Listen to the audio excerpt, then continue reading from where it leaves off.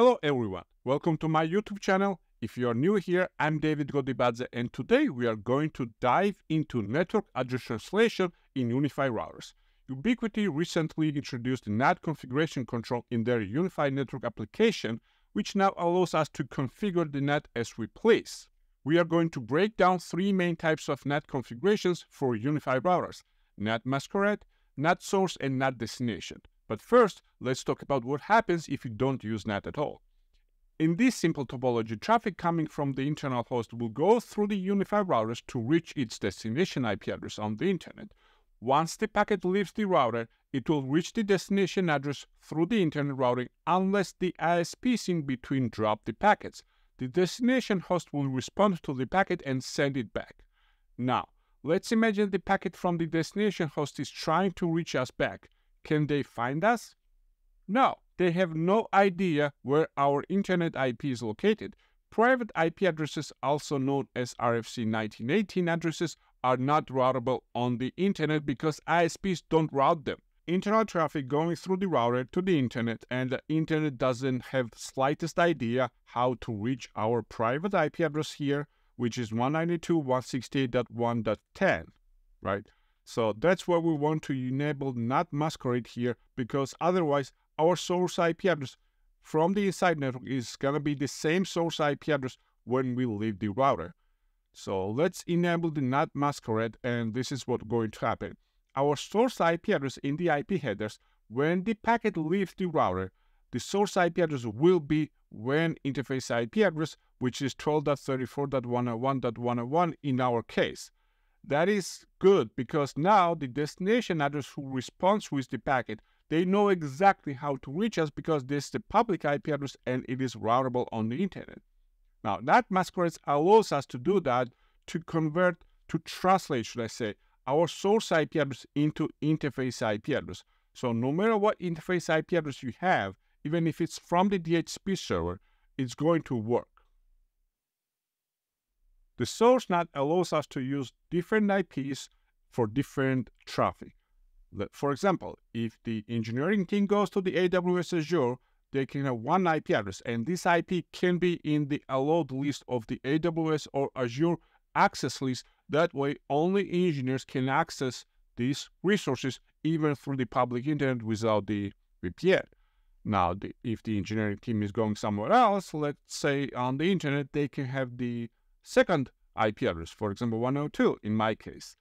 If guests and IoT traffic leaving the router, we can assign completely different IP. And again, for all the users, they have separate dedicated IP from the rest of the traffic. That way, we can make sure that if guests or IoT traffic is doing something bad on the internet, your main IP address is not going to be blacklisted, affecting your mail delivering or anything else. The destination NAT is a little bit different thing. You expect traffic to come to the router from the outside. Well, actually, not necessarily, but this is usually what people use it for.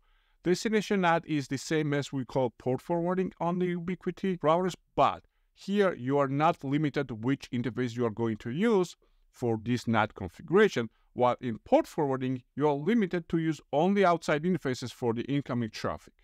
And I'm going to show you the examples how the destination NAT will act if we reach the router which has the destination NAT configuration. For example, if the traffic comes to the IP address 12.34.101.101 on port 8080, the router can have the configuration, destination NAT configuration, should I say, to forward this traffic to the internal IP address 1.20 on the port 80. It doesn't have to be the same port. You can use different ports, but you cannot switch the protocols. If it's TCP, it's TCP. If it's UDP, it's UDP. You cannot convert from TCP to UDP. It's only converting the ports. And if the traffic is coming from on the same IP address, but port 9443, again, this can be translated into completely different internal host on the different ports. And again, all the static IPs you have on the routers can be used within the destination NAT. For example, here you can see that I have 102 and 101, right? At different ports. Everything this can be translated into any of the internal hosts. to forward this traffic. And I'm going to show you how to configure these things on the Ubiquiti UniFi routers right now. So here I have UniFi Ultra, that is Gateway Ultra, should I say, and I have several subnets here. I have engineering subnets, guests, servers, and users, right? I'm going to go into NAT configuration now. In majority of the vendors, the NAT configuration is next to the firewall configuration or within the firewall configuration. The Ubiquiti, they decided to put the NAT configuration in the routing and not in the security. Now here, I have the default configuration, which is default NAT configuration that takes all the internal hosts and translate into public IP address of the interface once the traffic leaves the device. Now, I'm going to delete it, and I'm going to show you how to configure all three types of NAT manually, even if your NAT configuration is not there because someone deleted or you deleted or you want to have more control over the NAT. Let's disable it and off. And this will delete all the NAT configuration, of course, apply changes, and now we don't have any of the NAT configuration. Now, on the networks, we have 4 networks. In the NAT configuration, I can say any of the source network, or I can actually create the IP group and then say, okay, translate only these source IP addresses. I want to translate all the networks, so I'm just going to create a new YouTube Masquerade. When I say interface, I want to translate into interface IP, should I say, not interface. It's going to be WAN1. And I want to translate all the source IPs. So in our case, it's going to be network, and then I'm going to choose the network, which network I want to choose. But if I don't choose that, it's going to translate everything. And again, on the destination, if I don't choose where I'm going, it's going to translate everything. So if you don't check these boxes, it will match all the traffic coming from the router and leaving from the primary interface. So I'm going to click Add, and this is how the default NAT configuration will work. It will just take all the internal hosts and translates once it leaves the router. Now, I can do the same for the WAN-IP too, but I don't want to. I'm going to translate using the source IP address right now. So let's do the source, and it's going to be Source NAT, YouTube Source NAT. And I want to translate, let's say, I want to translate into 103, not 101, but 103. When I leave the primary WAN router, that way I can choose. And I want to say that, let's say, what is this? Guests. I want to translate guests into 103. Let's do that. So 103, and the network, source network, is going to be guests. Here. Now, when guests leave the router, they will be translated into 103, except this rule is below the main NAT rule. So if we want specific traffic to match the NAT and then overall NAT configuration, we have to move them between, we have to swap these places. So now, if it's guests, they will be translated into 103. But if it's everything else, including guests, they will be translated into 101, which is the main IP address. But because we have the match on the first line with guests, the guest traffic doesn't reach the second NAT rule, and they will not be retranslated into 101 because of that. So they're going to stay into 103. Now let's add the, let's say, what if we want to translate the traffic? What if you want to translate this traffic? So you want to say, if engineering is going to the AWS or Azure, I want to translate it into 101. Or let's do, 101. Okay, let's do 101. That would be engineering to AWS, Azure. And you have to have the IP addresses of AWS or Azure somehow. And I want to translate into primary IP address interface. Source is going to be engineering. And the destination, it's got to be whatever IP address you have from the Azure or AWS. If it's one IP, you just can plug it here. Let's say, this is the IP. You can just paste it here. If it's more than one IP, you can create the IP group from here and then say AWS IPs, right? And then you can add one by one or subnet by subnet all the IPs you have for the AWS. That way, when you assign this and you add them, right, if engineering is going to the AWS destination, they will be translated into this IP. Now, I don't want to be translated into primary. No, I don't want to I clicked something else. Hold on. Oh, it's still Masquerade. Hold on. It's got to be source here. My mistake. Now, if engineering is leaving the router, they will be translated into 101. Again, let's move this a little bit up. And actually, on the Masquerade, I don't like the Masquerade. I'm going to delete that because it's messing up everything. Here. Now, if guests are going to the internet, there will be 103. If engineering team is going to the Azure, there will be 101. And let's do engineering going to the public internet. That's going to be 102. So let's, again, create this source NAT, YouTube, engineering to public internet. They will be translated into 102. I think that was 102, right? Yep, 102. And again, source is going to be engineering team, and destination is going to be anything. Oh, too much. Okay, let's delete a couple of symbols. Okay, now, first we want to match the engineering team that goes to the AWS or Azure. Because of that rule has to be above the public internet rule of the engineering team. And then the way NAT works is that it first will do the NAT that is up, and then the next if there is no match. When engineering team goes to the public internet, it will try to match this rule. And if there is no match, and obviously there is no match because guest is not the engineering team, right? UniFi router will see, okay, let me see if this second rule matched the traffic. The second rule says only destination AWS and nothing else. Well, if they go to the internet but not to the AWS or the Azure, this second rule will not match. And because of that, it will continue trying to match the next and the next NAT rule, and finally this rule will match because they are not going to the AWS, but they are going to somewhere else on the internet. So they will be translated into 102. And all the user traffic can be translated into 104. Now, all the user traffic is all the REST users are going to be translated into 101. And I'm just gonna don't match anything and just add the rule. Now, there is no match of the source or destination, which means this is like any on a Cisco router or its firewalls or pretty much on any other vendor.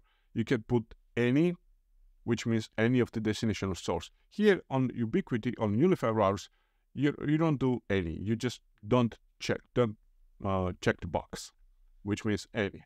And this is how the source NAT is configured. Now, let's do configuration of the destination NAT, because Masquerade NAT we already did, source NAT we already did. Now, let's configure destination NAT. So let's say I want to receive the traffic on this IP and port, and then I want to translate this into the destination of the internal host. Let's say one of the hosts has .20 IP address and is running the web server, test web server, and I want my developer whose IP I know to reach this destination. Let's go into destination NAT, and let's do create entry. Now, if it's in the destination, developer accessing test web server, okay? Too much, okay, web server. And I want to say TCP because it's a web server, and I want to say destination interface is gonna be primary one. And destination IP is what do we have? 101. So if anyone is coming to this destination, I want them to translate into, first of all, I need to put this port, the 8080. This is going to be original destination port and original destination IP address. So we put them here. And now I want to translate this translated IP address. I want to translate this into, what was the IP address again? 192. Oh, I don't have 182 network here, so I'm just going to translate into 110.1.1.20. You know what? Let's pretend we have this IP address for the sake of, this video. And the port 80. Now, I can add this rule, and everyone who will reach this IP address on this port will be able to translate to reach the internal host. Now, the problem with that is anyone is pretty big range. We don't want anyone from the internet to do that. We want to limit it to the developers. That's why here's the field source. I'm going to check this, and I'm going to say, okay, only my developer can do that. And developer can be any of the IP. It can be VPN IP, it can be public IP, anything. So let's say that our developer's IP address is, public IP address is this one. Apply changes. Only source IP address with 7.7.7.7 that reaches my IP address 12.34.51.101 on port 8080 will be translated into destination IP address 192.168.1.20. Now, important thing is that you should not forget that the NAT is not responsible for the routing. NAT has nothing to do with routing. NAT will not force traffic to go out the interface. NAT will not route the traffic. You already have to have routing in place for the NAT to work. The NAT is matching the traffic that is already going through the router or to the router if it's destination NAT. And if there is a match, it will do the action based on the configuration you have. But if you don't have the routing, NAT will not do anything. For example, in this scenario, I use this IP address, right? I don't have this IP address at all. If I go into networks, I don't have this IP address. So either I have to create this IP address, so it's going to be directly connected and put it in the routing table of the UniFi, or if it's behind the VPN, I have to build a VPN. But don't expect for the NAT to route the traffic for you. That's not NAT's job. It simply matches the traffic and applies NAT rule if there is a match. So let's do one more thing. I want to do this 102 and the VNC port. Okay, let's go into routing again. NAT, destination, and the VNC port. This is just a name. You can name it whatever you want. I think it's TCP if I'm not mistaken. But even if I am, you can do whatever port you want. I think it was 5190, yeah. And it goes to 2100. So this is where it goes, and it's gonna be the same port. Actually, you probably can uncheck this and it will go to the same port, but just to make sure it doesn't do anything else. Now, if anyone reaches this public IP, they will be translated into internal IP address of this one. Again, you can add the source IP address here, and you should, unless you're publishing something for the public internet. Maybe you have some isolated network. Maybe you create the isolated network that doesn't have access to anything internally, and you have one test web server. You want to publish this web server because you don't care who's access, because, or maybe whoever accesses it, you don't have the source IP address of theirs, and it's okay if you have the isolated network and nobody's reaching that network from any of the other subnets. You can do that. Why not? Though that network will not be able to go anywhere, right? And this is it. This is pretty much what the NAT configuration does on UniFi routers. If you have any questions, put them in the comments.